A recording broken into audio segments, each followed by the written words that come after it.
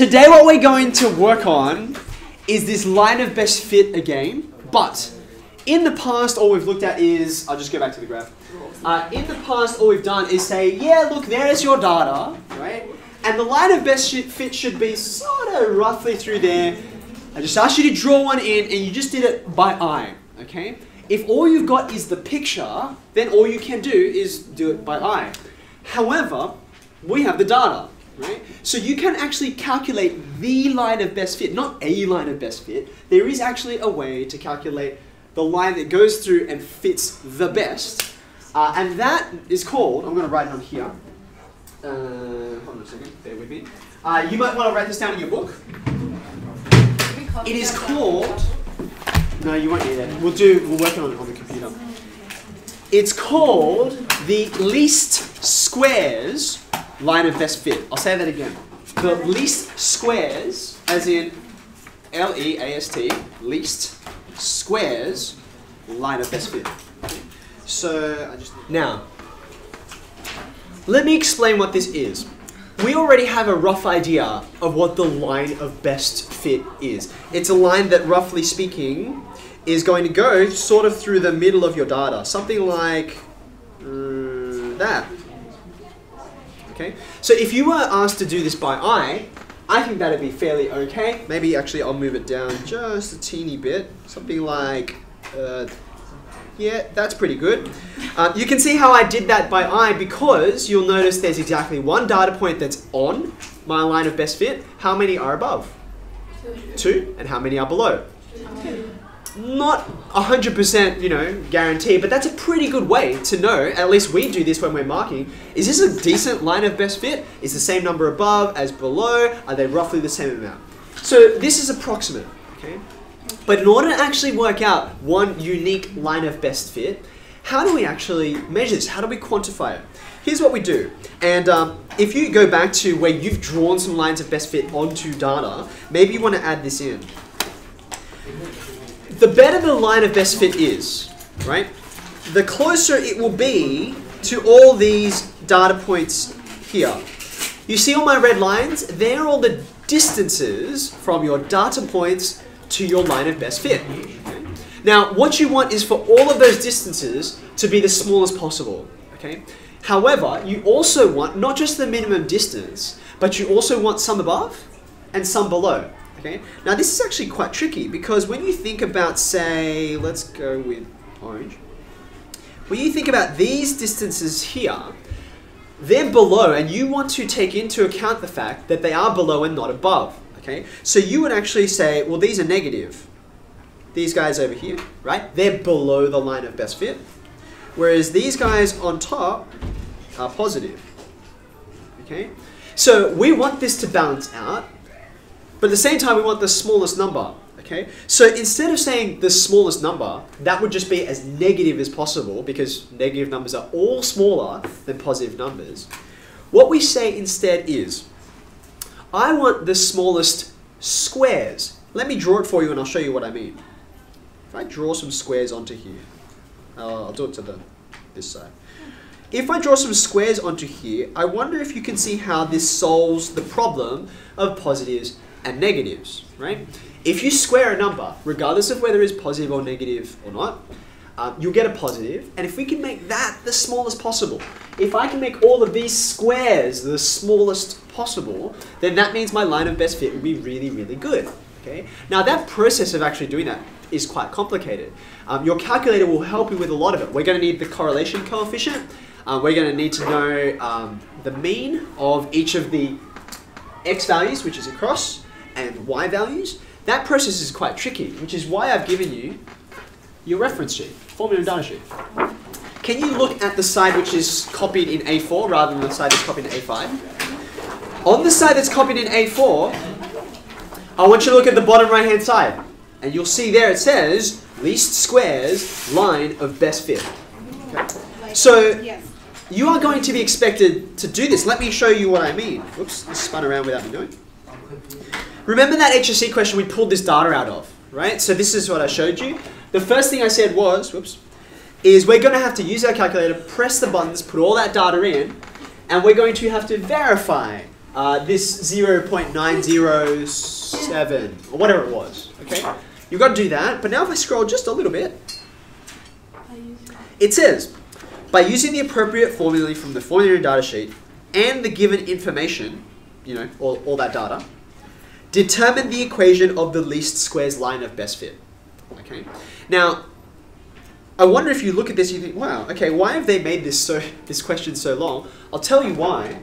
Your calculator can actually determine the line of best fit pretty much automatically, just like it does for the correlation coefficient. Okay. So I'm going to suggest, and I'm going to show you how to do that. I'm going to suggest you use that as kind of like I can check my answer. I can know whether I got it right or not. Okay. However, as this question suggests, the wording of it, also the fact that it's how many marks? 3. And look at how many lines of working you've got there. They're expecting you, they want you to know how to do this. So I'm going to walk you through it. Okay.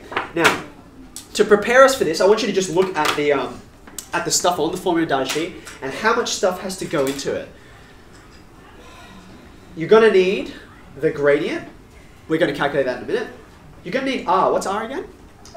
That's the correlation coefficient. So this will work that out for us. You're going to need the standard deviation of the y-scores. How are you going to do that? With the graph thing. With this again. Okay. You're going to need the standard deviation of the x-scores, which means this again. And then you've got two last things, x bar and y bar. They even tell you what those are. They're the means for each of the x and y values. How are you going to do that? With the calculator. Okay, so there's lots of pieces that go into this. I'm going to walk you through it, but what we need to have is not just this information and your scatter plot. I'd also like you to punch back this information into your bivariate data mode on your calculator. So I've since put all kinds of other data in there, so I'm going to quickly redo that, and then we're going to have a go at this together.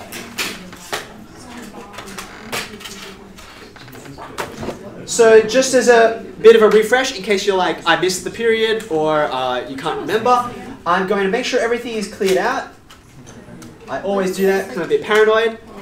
I'm going to go mode, stat. Which one of these do I pick again? 2. 2. That's bivariate. Okay.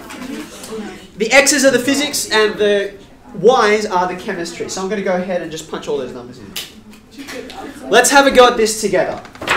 Now, this is going to be a little bit tricky because you're kind of going to need your eyes in 3 places at the same time, okay? You're going to need to use this kind of like as your recipe list, your guide, okay? All of the things you're going to need to put into here, you're going to need to get off here, right? And then thirdly, you actually need to show, just like I showed you on that HSC question, you're going to need to show the working that puts all of these things together, okay? So, here's the way I'm going to suggest that we walk through this. On your page, and I'm going to go back to that now. On your page, we're going to say, okay, what I'm working out is line of best fit. So that's the first thing I'm going to write down, just so that all of these equations and numbers I'm going to write down in a minute aren't in a vacuum. I'm explaining what I'm doing.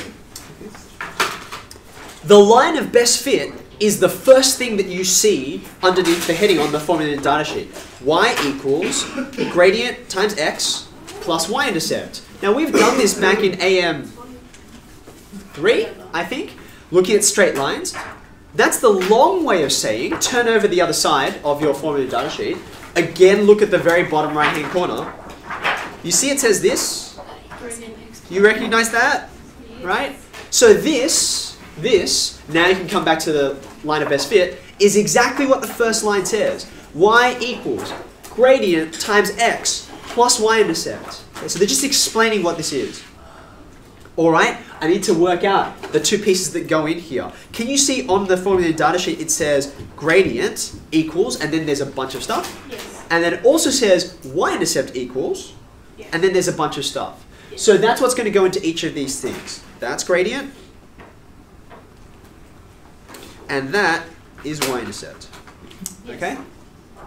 So, let's go ahead and work out. You go one line down on the formula data sheet. It says gradient equals. Okay? Now, I want you to look carefully at what that's got on the formula data sheet. I'm going to switch over to my calculator now, and we're going to work this out. Here's my calculator. All my data is there. Ooh, can you see that? Is that better? How's that? Okay, yep, I'm just mindful of the reflection. I'm going to clear it out so that I can now go into, putting in, requesting whatever data I want. The formula data sheet tells me I need to put in 3 things. I need R, so I'm going to go shift 1. Where am I going to go to find that correlation coefficient? 5. By the way, REG refers to one of the names of the line of best fit that I mentioned before. Line of best fit, trend line. It's also called the regression line. Regression line?